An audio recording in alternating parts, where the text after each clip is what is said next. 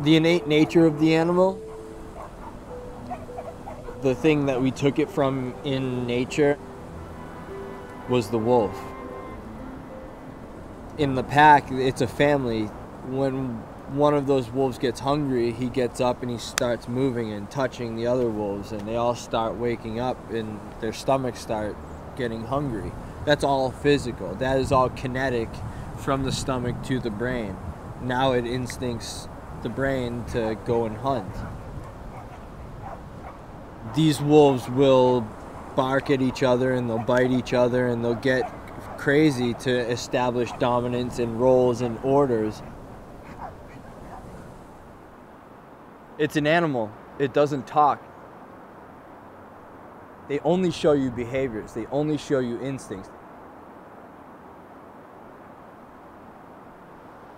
My grandfather had police dogs growing up. He was a metropolitan police officer in the Boston area. That was when I saw kind of what the German Shepherd was. It could be a working dog, utility dog, but it also could be in the house and be disciplined. I can take my dog to Starbucks and have no qualms or worries that he is going to be an inappropriate dog because he's bred correctly, he has the correct heart, and he has the correct training. Seeing German Shepherds, watching German Shepherds, I was never afraid of the German Shepherd. I always knew that this was a dog that was to be respected and could do multiple venues of things. It drove me to have a relationship with my dog. She was a difficult dog. I had to figure out what was going on with this dog. Why was this dog not listening to me? Why could I not get this dog to do things for me?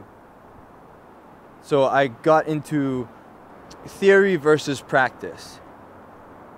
When I started using the everyday things that my dog does and has as motivation, and then started holding my dog accountable for the things that I knew it knew,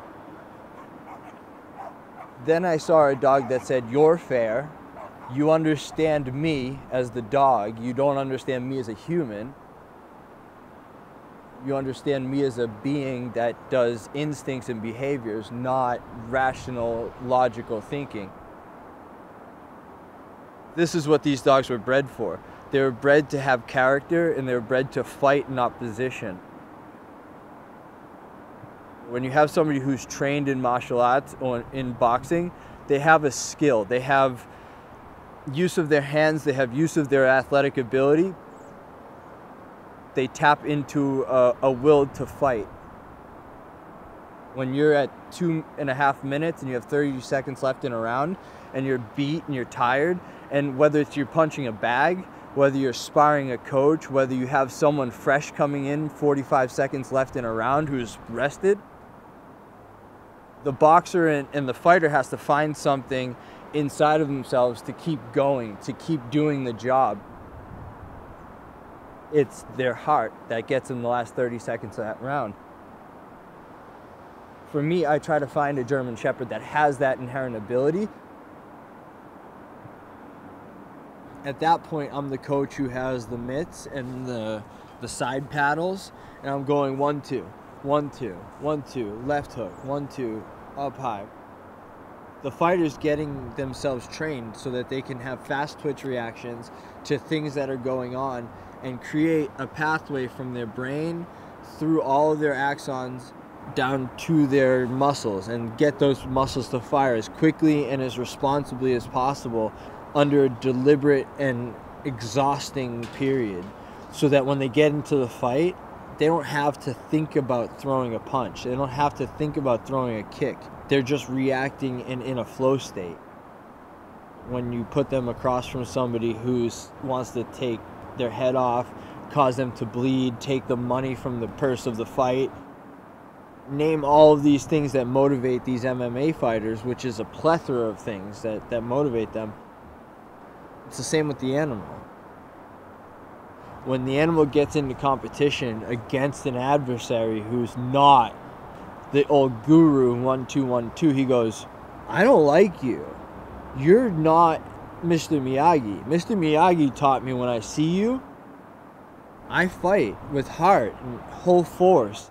I don't have to think about throwing the punches. The only thing I have to think about is, what are you showing me? Where's your weaknesses? And how can I go full force into that? All the pathways there are created in the training. It has to be my current dog, Cirque. In training, I know what he's gonna do. I know his behavior. When I go out onto the field with Cirque, I know how he feels. I can lay him down and I can feel him in my heart, in my soul. The bond between me and Circus. I've raised him since he was a puppy. He's been my responsibility to feed him, keep him healthy, clip his nails, brush him, and make sure he's all around healthy and in good condition to live as a dog. We've been back and forth 6 or 7 times. We've been to 7 national championships. Oh God, he's been through everything with me. He's a dog that I've tried to sell 4 or 5 times and been told don't sell him. A lot of emotion goes into the dog, and you try to detach that from training. I haven't thought about having a life without dogs. Not for the last 15 years. To say dogs has given me anything is an understatement. They've given me everything. They've shown me the world. I met my fiance through dogs. She has a police dog that I put on the street. In the pack, it's a family. It's brothers and sisters and uncles and aunts, leader and some followers and some old wolves. I teach both of my sons how to respect life and how to respect the animals. I'm giving them the fringe experience.